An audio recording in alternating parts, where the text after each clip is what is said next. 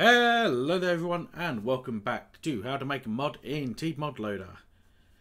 In this episode I'm going to be covering how to create a ranged weapon along with giving it its own ammo type. So I have three graphics already. I have tutorial ammo, tutorial gun, and then the tutorial ammo projectile. So we're going to start with the ammo first, as it's pretty simple to create.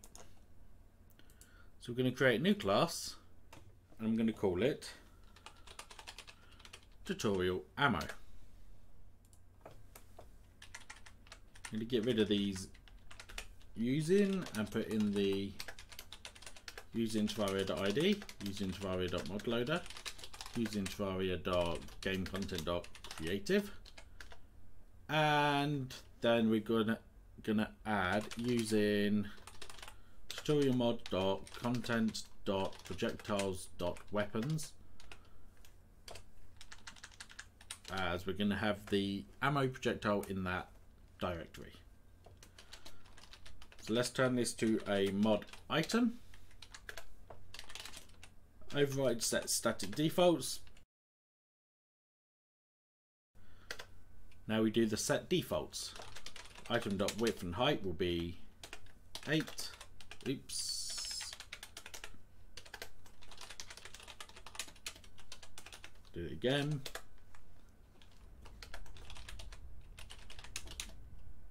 Item.damage equals 12. Item.damage type equals damage class dot ranged. Item dot knockback we can set to 1.25.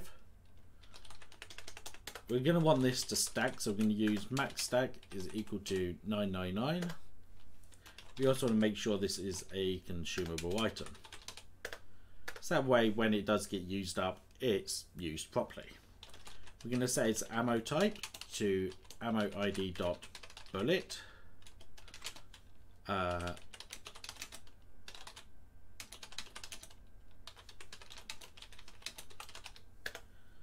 So that will add that to the bullet ammo type. Then we're going to do item.shoot equals mod content dot projectile type, and it's going to be tutorial ammo projectile. And that's what this namespace is going to lead to. So let's create that now. So in our projectiles weapons folder, I'm going to create a new class.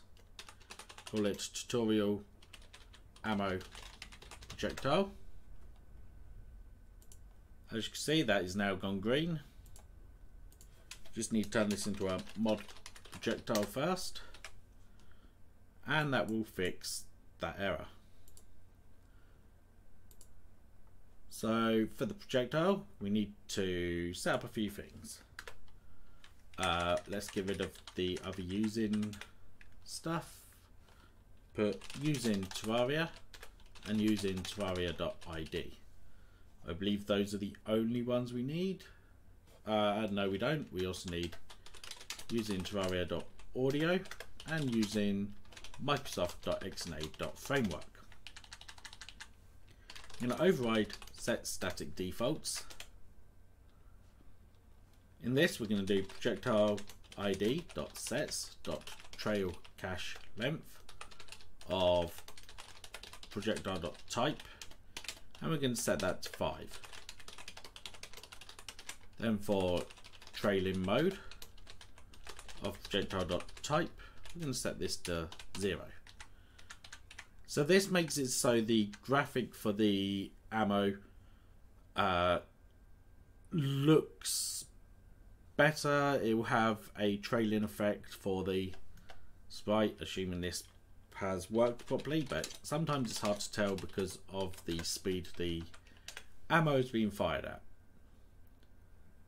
So now we're going to do the set defaults. We can do projectile.width is 8, projectile.height is also 8, projectile.ai style is equal to 1, projectile.friendly we set to true, projectile.hostile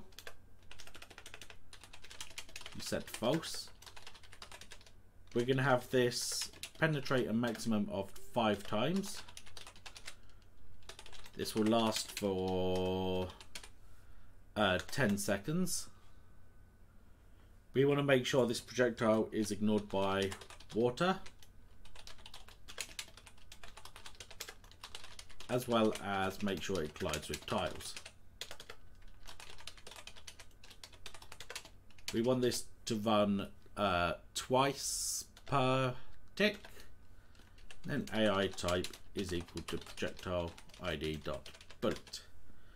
So we're going to be using the bullet AI code for this, but we're going to be modifying what happens when it collides on the tile. We're going to make the bullets bounce off walls. So we override the on tile collide. So let me just scroll down, and we're going to be returning false. So first of all, we need to decrease the penetrate count. So projectile dot penetrate minus minus. We then want to check if that is less than or equal to 0, and if it is, we kill the projectile and we return false. Now we need to handle some collision. So we do collision dot hit tiles, projectile dot position, projectile dot velocity, projectile dot width, and projectile dot height. And because we've hit a tile, we're going to make the sound engine play a sound, and we're going to do the tink sound from when you mine, and we're going to make that play at projectile position. Now we're going to be reversing the velocity of the X if we hit a wall on the left or right side, or on the Y if we hit on the bottom or top.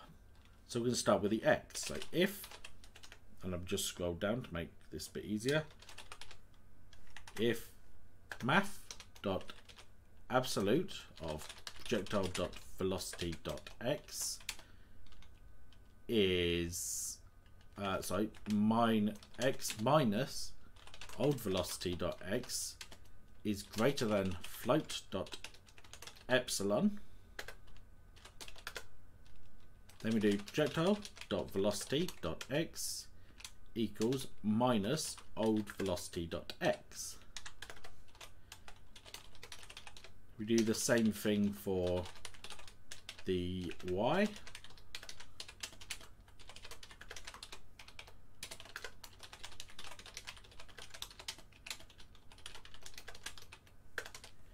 And now we'll have that bounce off the top and bottom. So that's literally all we need for this projectile. So now let's create our weapon that's going to use this.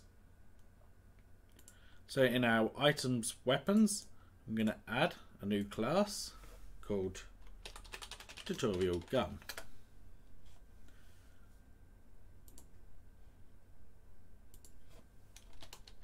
Add mod item, and we're going to need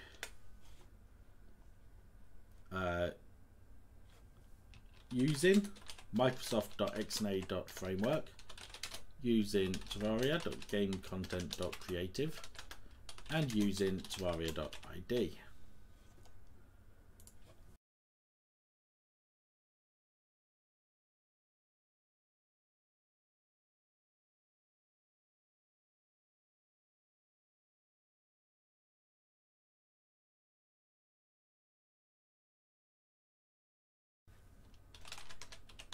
We want to make it shoot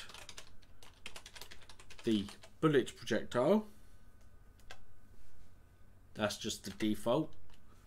Its shoot speed will be 5F. Then we want to set item use ammo to ammo ID dot bullet. This will allow us to use any of the bullets that are in this group, which includes our tutorial ammo. one last thing we're going to do is override the holdout offset, and we're going to return new vector 2, do -4f, 2f. So this just adjusts the position in which the player is going to hold the item. So you can do this with other weapons as well. If you want the player to specifically hold the weapon, like sometimes the item is just away from their hand, it looks a bit odd, maybe you want to adjust this and move it towards their hand. That's everything for the gun. So now we're going to move over to Terraria itself. So let's head on over there. Now that we're in Terraria, we want to go to our workshop, develop mods, and we're going to build and reload our tutorial mod.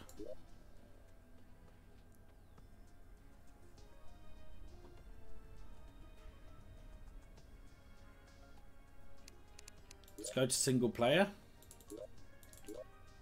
join our world.